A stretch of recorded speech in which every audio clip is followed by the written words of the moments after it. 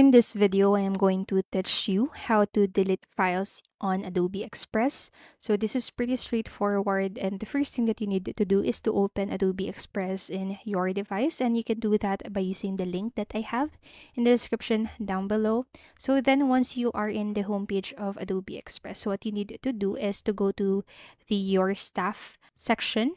You just need to click onto that, which should be available on the left side part of your screen. So again, your staff, this is it. So click on to it.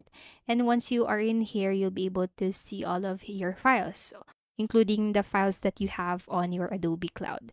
But if you specifically want to delete files from your uploads here in Adobe Express, you just need to click onto the upload section right here, and then you'll be able to access all of your uploaded files. So if you want to delete them, you can just right click on each of those file, delete it just like so, and make sure to completely delete by clicking again the delete button, and basically do the same. But if you want to delete more than one photo or file at the same time, you just need to check that and click onto the delete option that you have on the bottom right corner of your screen, just like so, and hit delete again. So that's basically it. That is how you can delete files here in Adobe Express. So then I hope this video helped you, and if it did, please make sure to like, subscribe, and hit the notification bell button.